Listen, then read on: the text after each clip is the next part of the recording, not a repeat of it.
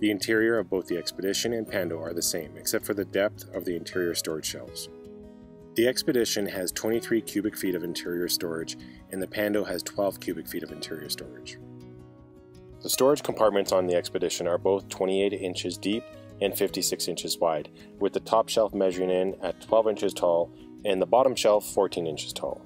And on the Pando, they are both 15 inches deep and 56 inches wide, with the top shelf also measuring in at 12 inches tall and the bottom shelf 14 inches tall.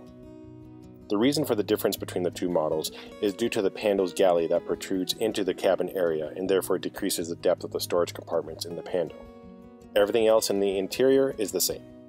You have a 4-inch queen-size bed with an interior length of 80 inches long and 56 inches wide. We run all the electrical wiring in these channels that can be easily accessed by removing the screws. There's a 10-inch max fan with an option to upgrade to one with a thermostat, electric lift, and remote. Optional privacy panels cover the side windows, and the doors also have a screen to let fresh air into the sleeping area. There's a control panel on the front of the storage cabinets that controls your heater, inverter, USB ports, and LED lights. And the light switches above the door entrance on each side of the cabin control the outdoor patio lights.